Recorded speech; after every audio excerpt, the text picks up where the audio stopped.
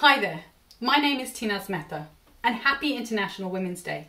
I'm founder of Tinzi's, a baby essential boutique backed by science to ignite a love of learning through vibrant colours, challenging that pastel, pink and blue gender stereotype.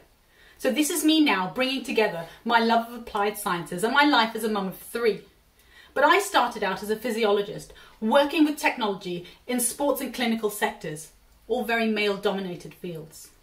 I'm proud to say that I took a stand and I called out gender equality early in my career. In my 20s, just married, I was working for a clinical technology company.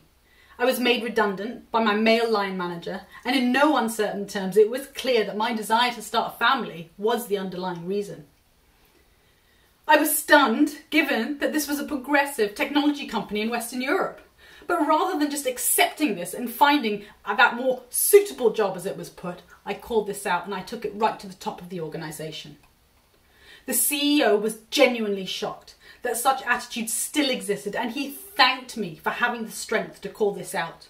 I was given the choice of having my job back, and the CEO demanded that my line manager write a letter of apology. However, I rejected this offer of my job back. I have been brought to know my value and my worth, something I strive to instill in my own children today. Now, let us imagine for a moment a state that led the way in creating the world's first Charter for Human Rights, with freedom of expression, putting an end to issues such as inequality, slavery, intolerance of all people and religions. A state that promoted the equality, dignity and autonomy of women in every class. A state where employment was based on one's skills rather than gender, and where fair pay and paid maternity leave was given.